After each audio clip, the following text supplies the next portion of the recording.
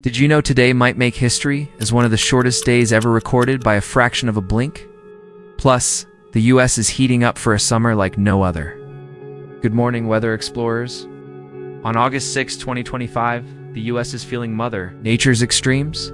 It's out west. Cities like Dallas and Houston are sizzling, while California and Texas bake under relentless sun check your AC. Meanwhile, torrential downpours are drenching the southeast, raising real flood worries. In the Northeast and Midwest, it's way more comfortable.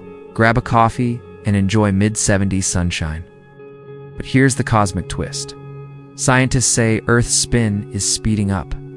Yesterday, August 5th, our planet rotated faster than usual, trimming more than a millisecond off the day, a record breaker you'd never feel, but timing instruments caught it.